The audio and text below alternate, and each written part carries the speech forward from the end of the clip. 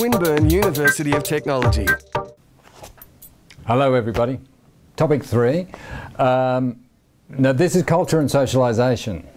I know we've done socialisation in the last one, but this is looking at how culture is a part of the socialisation process. It's so much fun. Okay, so what's culture? Culture is the dynamic intersection of values and norms. Does that make sense? Probably not. Okay, so culture is the context in which we live, and when we're talking about values and norms, values obviously you have a bit of an understanding of. That is the sort of the internal moral, ethical rules that we live our life by. We have personal values, and obviously there are much more. There are family values. I'm going to get a lot of this before November when the American elections finally happen. And then there are, as indicated by that reference, there are broader sort of social values that are posited in a country, I'm going to say in a culture, but I need to explain that better before I start to talk about that. Deposited in the identity, the concept we have about our country, say. So we have distinctly what we would describe as Australian values, and we could probably all sort of tick a few of those off, even though some of them I think are a bit old-fashioned, like egalitarianism, fair go, she'll be right. Oh, is that a bit 57-year-old David, do you think? You think young people are going, what's she'll be right? And should I have said it like that? And if I said she'll be right, you go, who is this bloke and what's he talking about? Anyway, we'll get back to those, but you get a sense of what I mean by values, those rules, if you like, that we live by, that inform us about how to be in the world. Norms are actual rules, if you like. Norms are practices that we conform to habitually because we know life works better if we conform to those habitual rules. And more than that, they can be legislated. So norms can also be given expression through the police, where the norm is to drive on the left-hand side of the road, and if we don't drive on the left-hand side of the road, apart from endangering our lives and others, we'll be fined. So that there are enforceable norms as well in society that go to a great extent to the good order of society. But you can see also that norms also reflect upon values as well, so that honour killing, it's the first thing that came to mind. In Australian society, it wouldn't be possible, and I suppose in other societies it's not possible either, although it is a practice, that honour killing would occur. The fact that honour killing occurs, and just recently actually, to cut across the stereotype, there was an honour killing that occurred in Canada, where I think a mother and a father were convicted of killing their daughter. That it couldn't be got away with, and that these people are in jail because the breaking of that, what we consider fundamental norm of the right to life, reflects upon society. So that's sort of a gross example of where a norm, an enforceable norm in terms of that mediated by legislation and the legal system, enforces sort of values.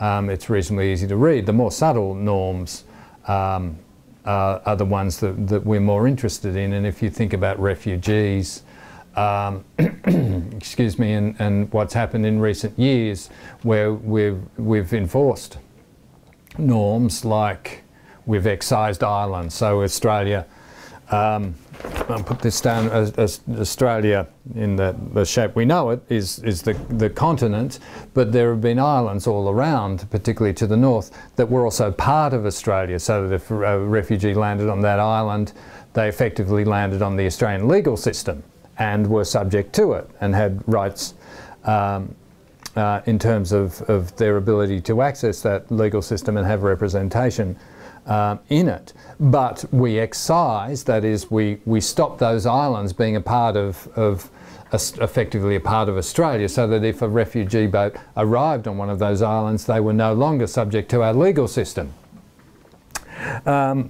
Now, whether you agree with that or not, you can see that the exercise of that norm, turning that rule, if you like, on its head and no longer allowing that to be, does reflect to a certain extent our values as well. So norms and values, this is what I mean about the sort of dynamic intersection. They feed each other. So you would argue that the values, the collective values of Australians don't seem to be sufficiently strong to stop that happening, because the government was able to resist those who did see that as something that was wrong, and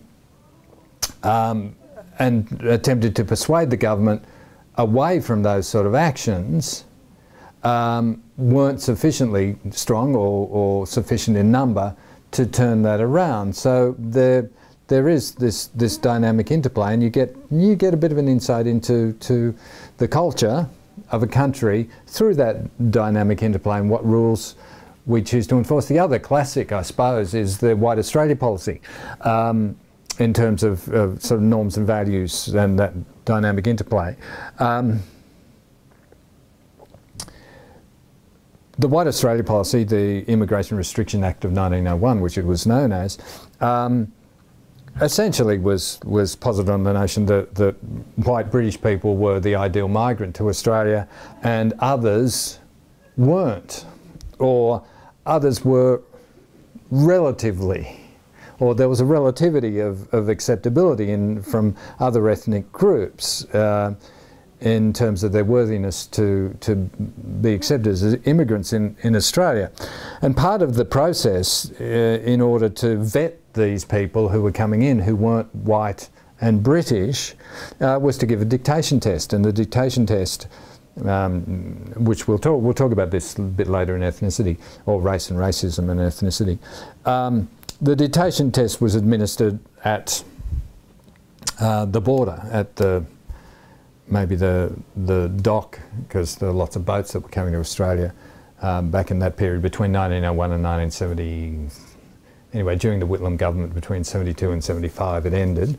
Not quite sure which year it ended in that time. But so lots of boats were arriving, and there were also planes arriving. So when you got there and you weren't white and British and you were coming here, but it may also have happened when you were applying for immigration overseas, there was a dictation test. And so you'd think, okay, well, fair enough, if you're coming to a country where English is the dominant, overwhelmingly dominant, well, the only language at that stage, our indigenous languages, put aside for the time being, you would imagine that the dictation test might reasonably be in English. Well, no, you'd be wrong. It could have been in any language of the Commonwealth. So young David turns up here from where? Where have you turned up from? Lebanon. Young David has turned up from Lebanon, and he's sort of white, but he might be a little bit swarthy, and he's certainly got black hair. And so we don't know whether he'll fit in. David, let's do a dictation test. Yeah, okay, fair enough. I can speak English, there's no problem, he's saying to himself.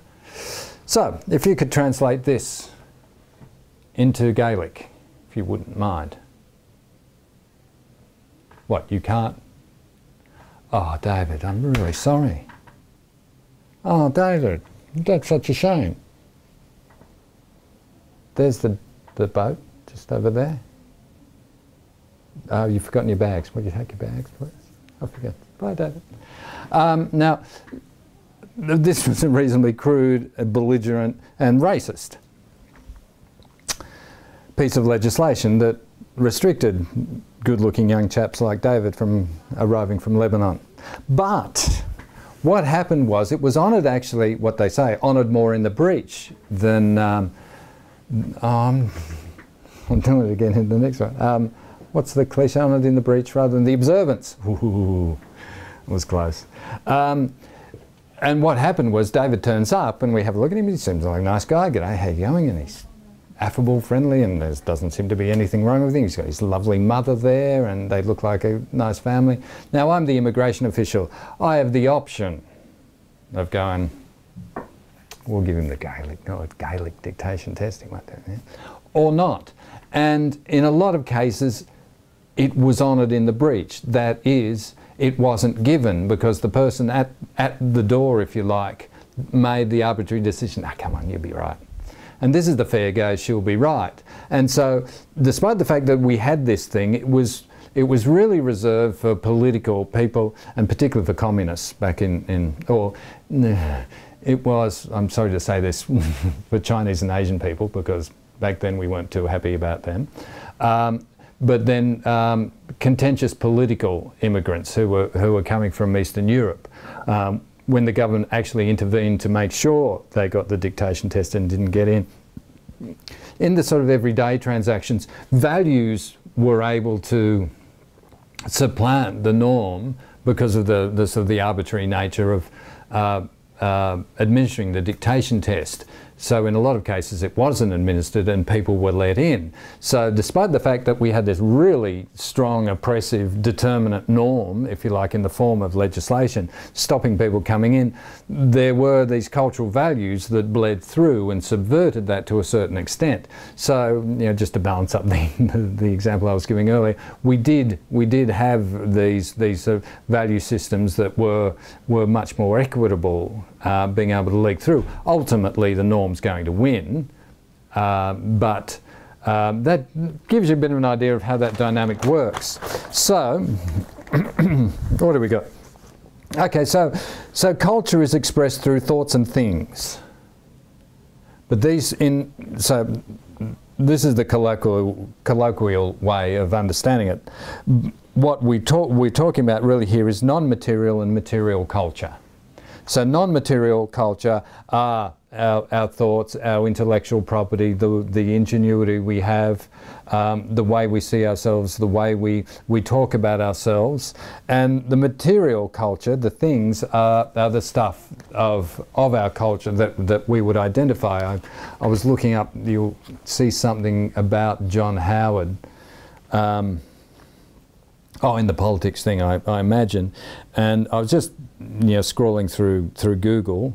Don't you do that for research purposes? Only I'm allowed to do that. You're going to the library. But there was a picture of Howard, must have been from his biography, and he's sitting in the study, looking very Howard and conservative and stern, and there's the profile of him. Is that good? Sorry. But over in the corner behind him, there was a pile of cricket bats. And there must have been 20 or 30 cricket bats in this study, this sort of Chesterfield leather study, like that. But this big pile of cricket bats behind him. Material culture. You just had to look at that and you read something about who he is, what his values may be, certainly what his interests are, maybe even his social or class position, because we all know he wasn't a cricket player because we all saw him. Did we all see him try to bowl that ball? Yeah, we did, David did. So he can't play cricket, we know that. So he's not got all those bats there because he's such a shit-hot batsman. And I'm assuming that it's been signed by blokes, because he wouldn't have been he wouldn't have been into women's cricket. No, David doesn't think so either. So material culture is expressed in sort of some of those forms. And I'll talk about that a bit more later. But if you get the idea that culture is both non-material and material, it's how we think and what we use.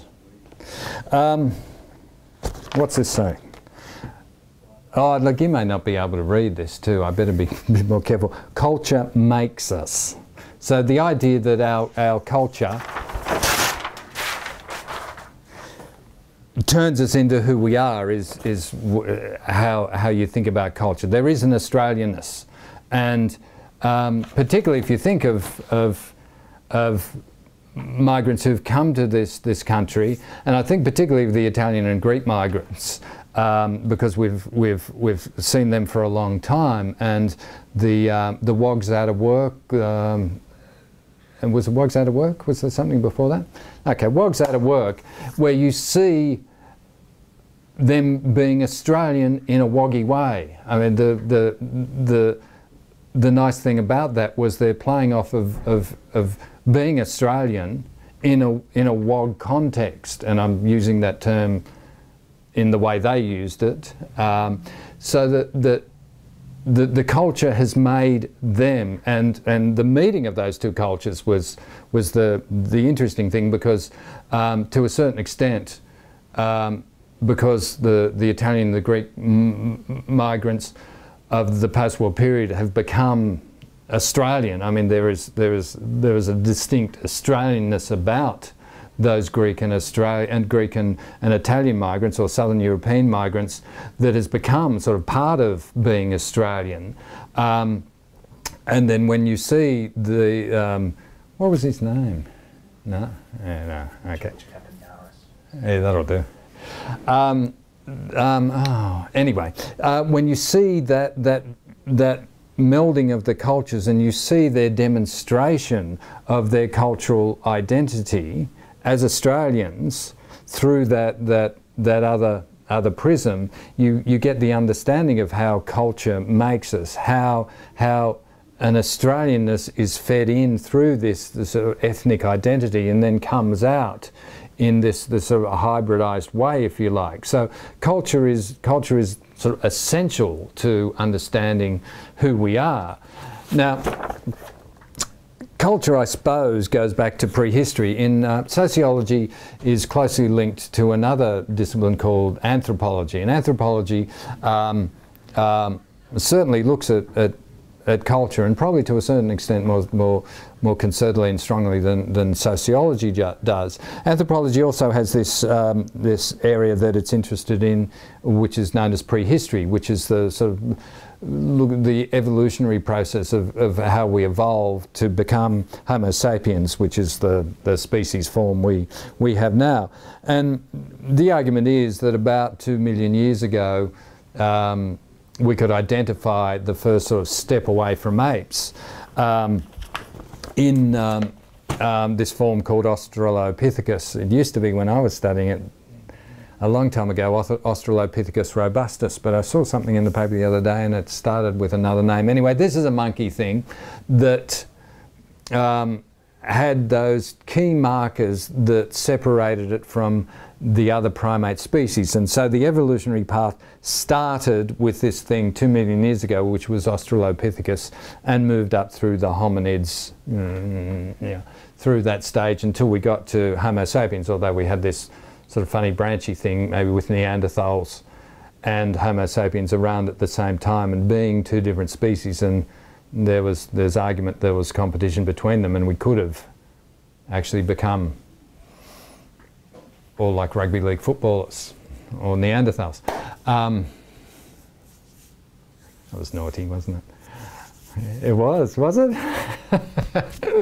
Although interestingly, there was a study maybe late last year, middle of last year, that suggested that we all have.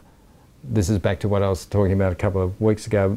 DNA from Neanderthals. Not me. Very elegant. So anyway, the point is that 2 million years ago we started to evolve, and as we started to evolve out of the trees, if you like, culture was a key component of that, and particularly material culture, because some of the main ways we identify through the anthropological and archaeological record, the development of humans, is their material culture, what they've left behind. So the rocks they used as knives, the middens that you find,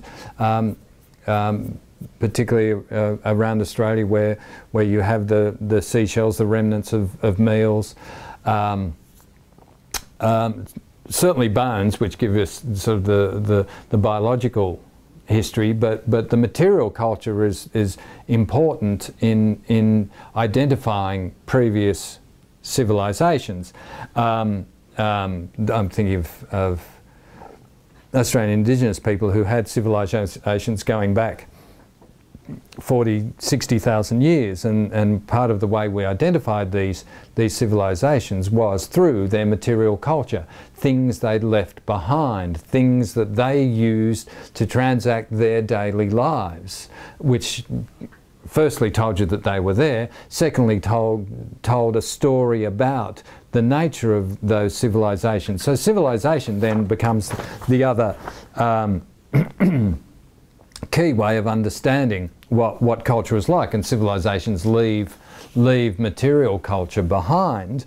With, you know, I was talking about the ancient Greek civilizations. We've had Mesopotamia, all that sort of Central Asian, European area. Again, this is a slightly European focus. All of the civilizations that no longer exist have left a material culture behind, and that material culture has told us about the nature, to a great extent, the nature of the civilization. So the major, there are 5, 1, 2, 3, 4. Yes, there are 5 major components of culture. We have symbols, and there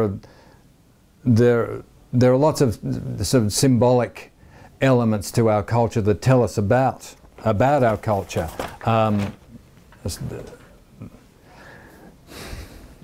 mean, flags obviously are a particularly potent symbol, and remain so. I'm still interested that the Australian flag is still a symbol that's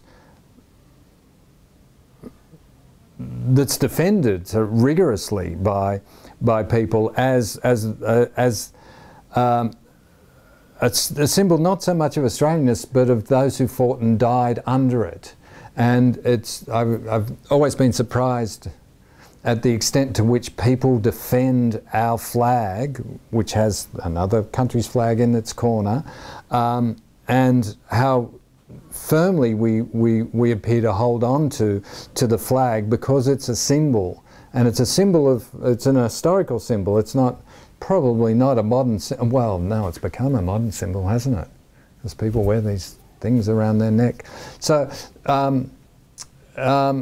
it's actually become a far more potent symbol these days now they reflect upon it than it has for years, and part of that I may be explained by the inherent conservativeness of society at the moment. It may be that I think nationalism generally is on the rise, and maybe it's a reaction to globalisation. There may be lots of reasons for it, but those symbols then are read as cultural iconography. So you'll see an Australian flag, and we will all read it differently, and it depends on the context in which you read it. So if I'm looking at Australian flags in 2005 on being carried by blokes with blonde hair and board shorts on in Cronulla, I've got a particular reading of the Australian flag. For those of you who don't remember, there were riots in Cronulla in 2005 where there was a belligerent and I think offensive nationalism being given expression to, using the Australian flag and Australian identity, whereas the Australian flag at a sporting event may have a different context. The Australian flag on a backpacker's backpack when they're in another country will have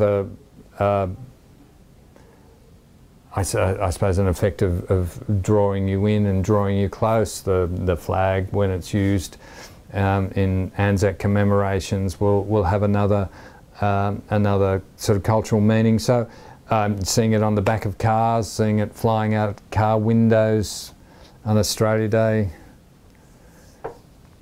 has a meaning to some of us. I think I must admit, my daughter was telling me that she read some research that said that, no, I shouldn't do that. No, okay.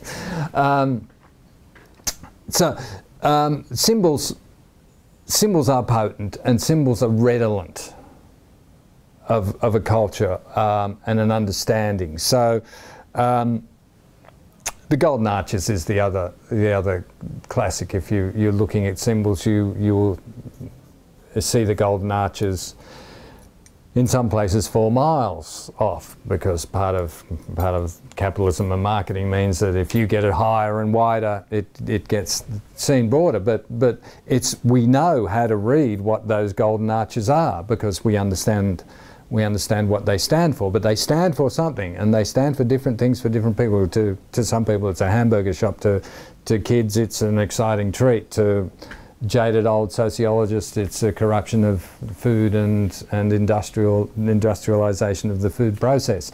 All those sort of things can be read into symbols. So symbols are an important part of understanding culture, but they're not necessarily unifying or unified.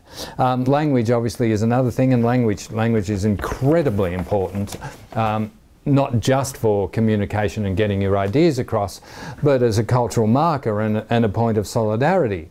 And one of the sad things about Australian history is the loss of Indigenous languages and what that means for the identity of the culture. It's not simply that there's one less means of communication. There's a whole identity that goes with language as well, because we form our language to reflect our culture, and we form our language to reflect our individual identity as well.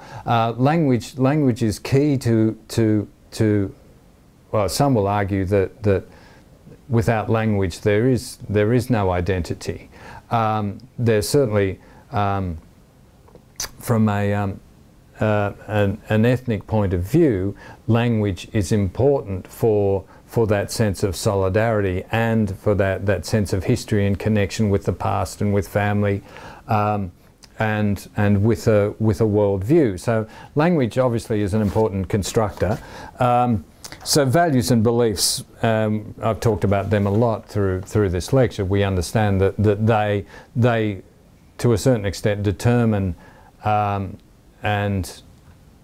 narrate our cultural identity as strongly as any of these other things. Norms, which I've talked about, the rules which we follow are particular to all societies, but they may vary from society to society. All societies won't have the same norms. They won't have the same enforced rules that determine what sort of country you live in, and you can think of lots of examples of those.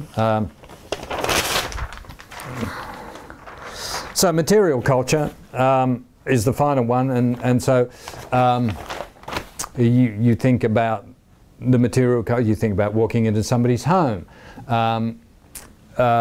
who you've not met before, and you immediately look around and look at the stuff they've got, the things they have, the material culture that gives an expression in a symbolic sense that tells you about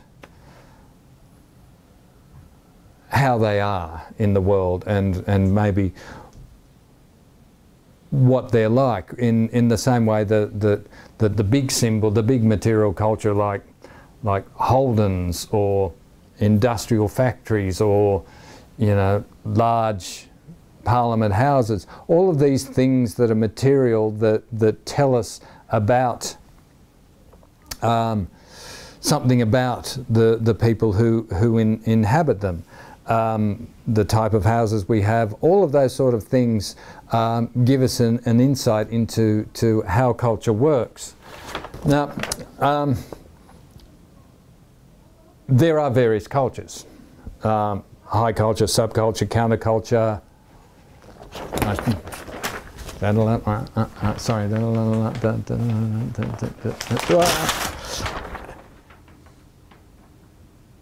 I'm not ready for that yet. You're going to have to go back to this one. So, okay, so cultures. Oh, look. Oh, they're sticky, David. Oh, this works well. Look at that. Fantastic. Okay, so high culture, subculture, counterculture.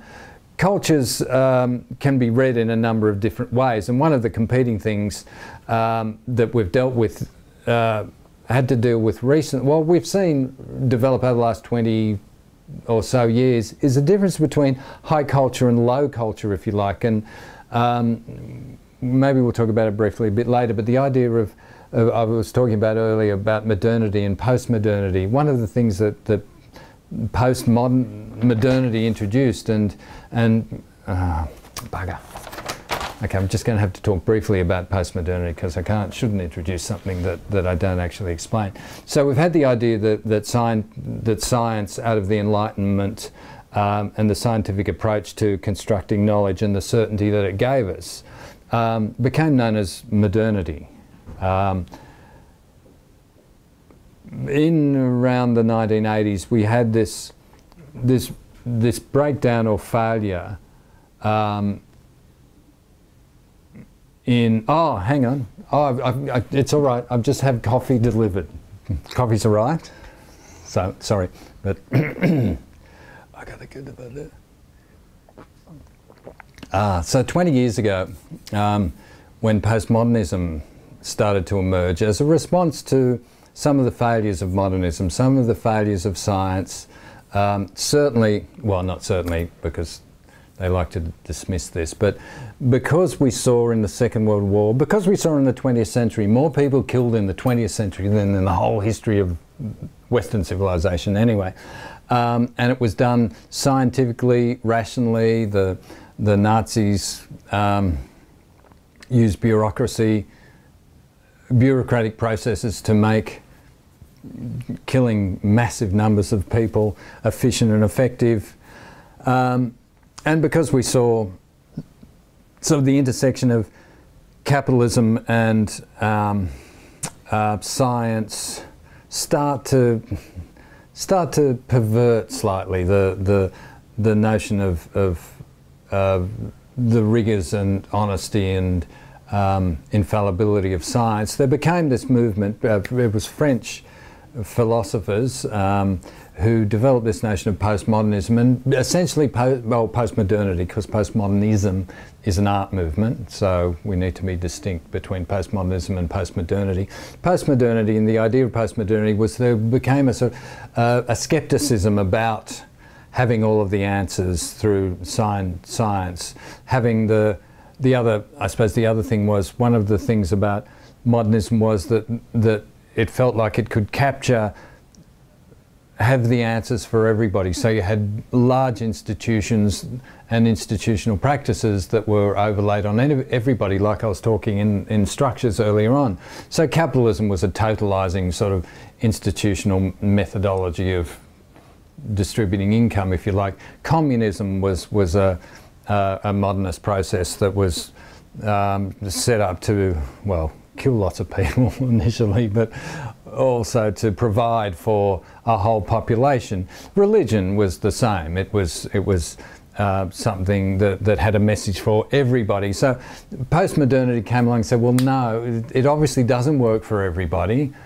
We've seen serious failures in scientific method. We've seen the scientific method be bastardized by the interests of capitalism. I'll offer you tobacco as one of the major contributors to that sort of skepticism. So postmodernity had this idea that experts, people like me, standing up in front of lots of people telling them about how the world works, should be subject to incredulity, that we should be skeptical about people who had the answers for everything. So, and part of that, getting back to what we're talking about in terms of high culture, low culture, was that there was a skepticism about what was high culture and what was low culture. Was a 3-minute pop song, for example, less worthy than an operatic aria? So this notion that there were distinct separations between high and low culture that had values attributed to it, that high culture good, low culture bad. Who's that? I'm going to go film now, and I'm not going to be able to do it. Anyway, think of an arty director from Northern Europe. David. Ingmar Bergman. That too? Actress. No, that's Ingrid. Oh, Ingmar, yes. Yeah. Okay, so arty film as opposed to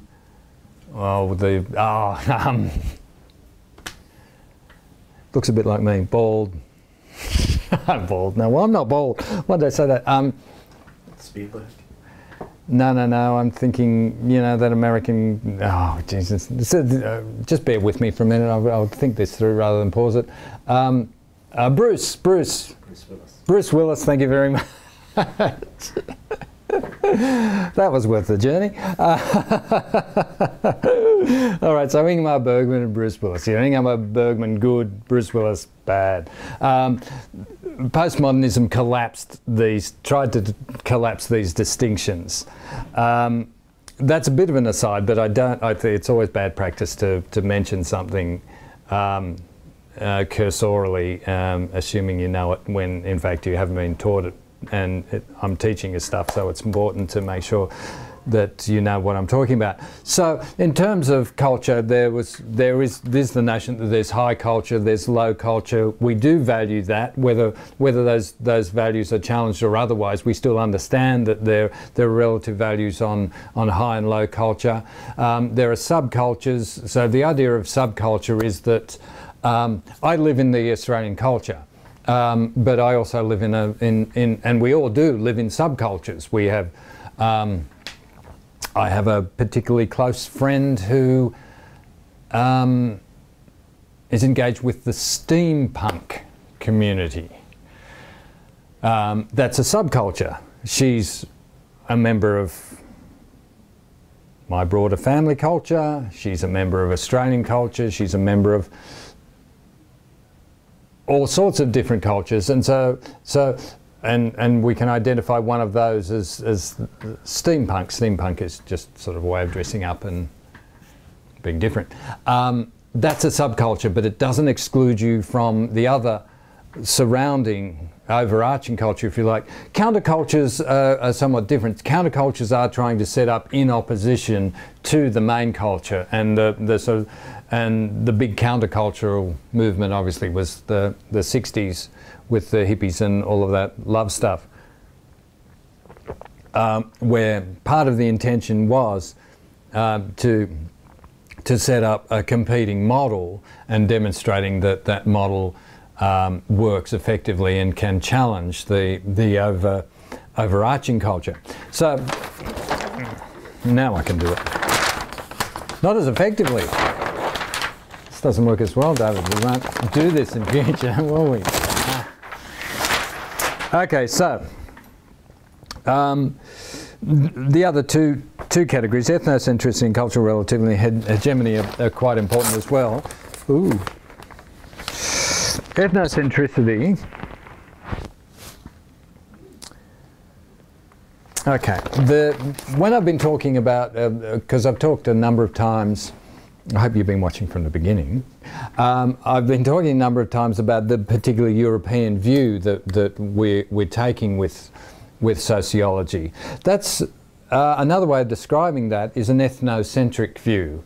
The ethno bit being your ethnic identity, your sort of your background in terms of where you grew up, what country you came from, what your practice, the religious practices, your broader sort of cultural practices, your food, your language practices, all contribute to your ethnicity.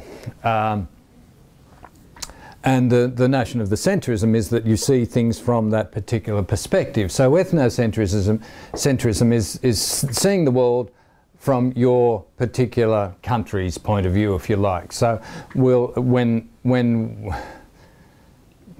looking at immigrants who come to Australia, particularly from a critical, negative critical, not critical that we've been talking about earlier, but from a perspective that invites you to make criticisms about the way they live and the way they are, they being in inverted commas, you've got to stop and remind yourself that you're seeing this through the lens of your ethnic, cultural, national background, and that's ethnocentrism. So if we see the world from our own point of view, and we make our point of view the correct point of view and the other point of view the wrong way of being, that's generally, ethnocentrism is generally the idea that you're interpreting other people's actions by your ethnic country's standards, not by their own.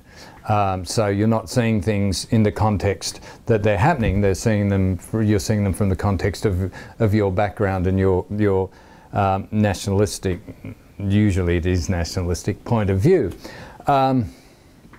So that creates a divide, a cultural divide, the classic us and them, or other, which is the anthropological term we use for culture separate from our own. That obviously causes difficulties. There is an answer to that, and that's cultural relativity, coming to understand that different cultures have different ways of giving expression to their values and their norms, and we need to, and it also harks back to the sociological imagination, to unpack what's happening and try and understand it in a culturally relative way, rather than from an ethnocentric point of view. The other notion that we need to deal with is hegemony, or hegemony, depending on what school you went to, I suppose. Anyway, hegemony, H-E-G-E-M-O-N-Y, developed by an Italian bloke called Antonio Gramsci around the time of the Second World War, when he was in jail for being nasty to Mussolini. Mussolini was Hitler's mate during the Second World War. Hegemony is the idea, and it's a wonderful piece of theorising because it's still relevant today. Hegemony is the idea that the powerful group is able to convince the group out of power that the group out of power should believe in those things that are in the interests of the powerful group, despite the fact that it's to the detriment of the group that doesn't hold power. Is that too complicated, Damon? Maybe a bit. No, not really. Okay, so you get people to believe in what you want them to believe in because it's in your interests. But the way you get them to do that is for them to believe it's in their interests. Now, throughout Australia there are tabloid newspapers, and tabloid newspapers generally are classic hegemonic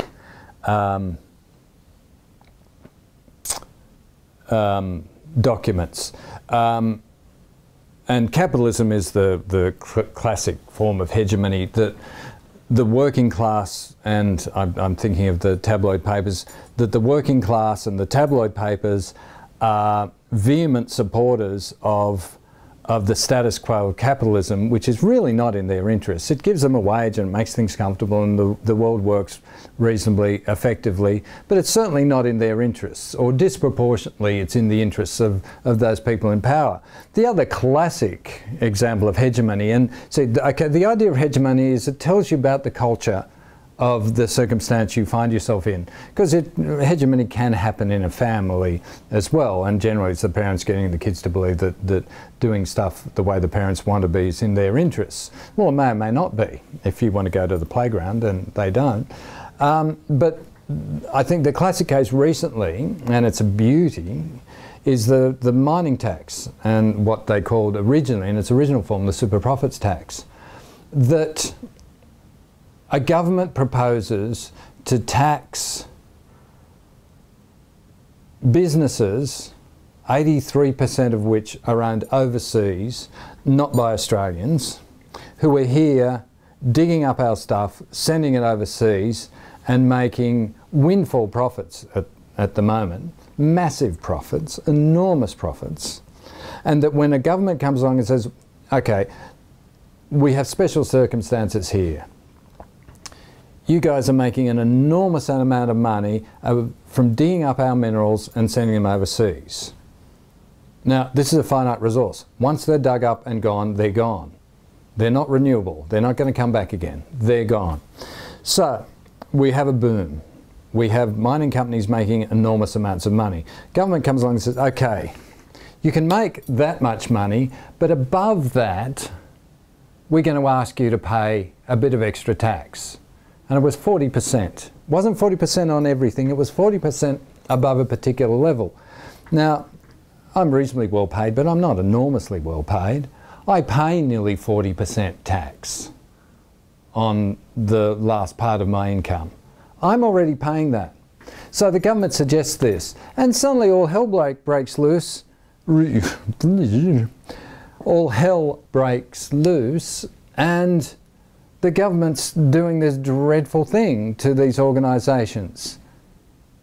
Now, we're given to believe that actually the polling data said Australians didn't mind this, but the media, the outrage on talkback radio, the commentary was, how can the government do this? What do they think they're doing? Now that we're saying, no, we don't want money from these mining companies who are taking it, 83% of it overseas. Don't give us that money. You leave because they deserve it. They're digging up our stuff and selling it and making enormous amounts of money. Great, you let them have it and they can have as much as they like. We don't want the money, no thank you. This is hegemony. This is us believing that something that is in the good of others is actually going to be good for us. Well, it's not. It's simply not. And, you know, we saw enormous profits coming out, and they were even prepared to come back and renegotiate it.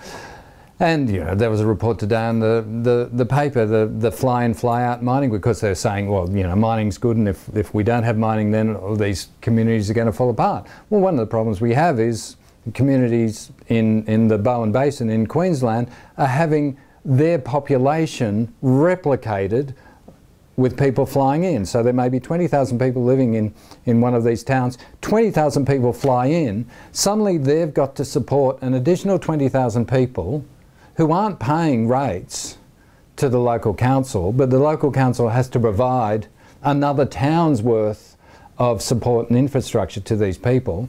Rents are $2,600 odd a week, so people are moving out. The dentists left this town. The doctor's thinking about leaving because I think the Australian average for a doctor is one doctor to 1,200 people. In these places there's one doctor to 2,600 people. This is an enormous impost on our society and community, yet we're going, don't take the money off them. Let them go, let them have the money. So, and this is intrinsically associated with capitalism, and you know, capitalism is aspirational. We've got we have this cultural understanding about rising up through society and becoming wealthy and becoming rich, and there's this obvious notion that says if we stifle one part, maybe there's some voodoo that's going to work on us and stopping us being wealthy as well. So hegemony is, and you look for hegemony in lots of different places, but I think that's a classic when the little people's newspapers, in particular the tabloids, saying, no, we can't do this. Stop trying to take money off these rich people and give it to the rest of the country. Let them take it away. That's hegemony. Now, this is not to say, this is not some mad sort of socialist plot to undermine the mining companies, but what it is identifying by starting to unpack these sort of notions and having these tools, because if you start to think of things in hegemonic terms, it's a tool in order to understand how society works. If you have that way of thinking and you have that means at your disposal, you will see things in slightly different ways. And it may cause you to want things to change, it may not. But having more tools in order to understand the way things work is the important thing, hopefully, that this is giving to you. So, that's culture. This has been a Swinburne production.